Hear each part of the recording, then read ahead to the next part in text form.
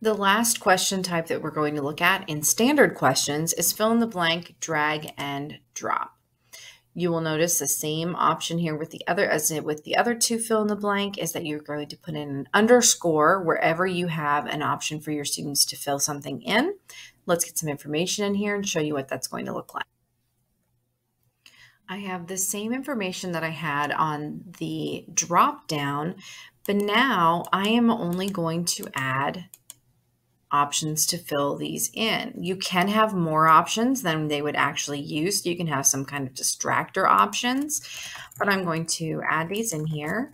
What are each of my correct answers?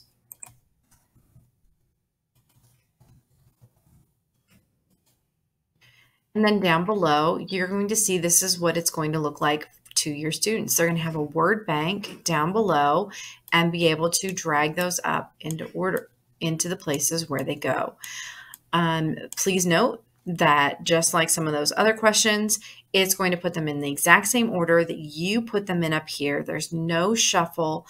So the recommendation is to drag these around and change that order yourself, alphabetical or however you want to do it.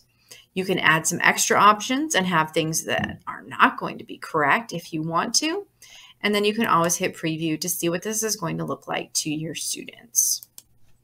Down below, you have the option of the exact match or a partial match again.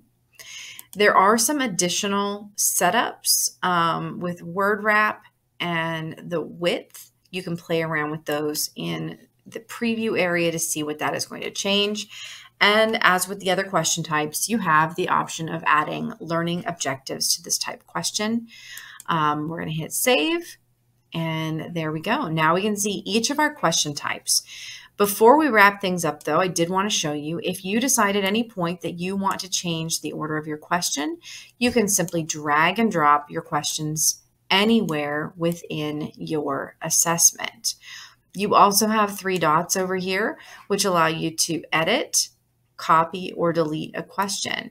You don't actually have to click on these to edit a question. If you click anywhere in this big button, it's going to take you in and allow you to edit your question. And then up here at the top, you will see the total so far is 30 points. There are 7 questions. As stated in an earlier video, you can make this assessment worth only 10 points when it's going to sync over to PowerSchool. Even though there were 30 points here, Schoology will do the math for you. And that is our last question type for this workshop.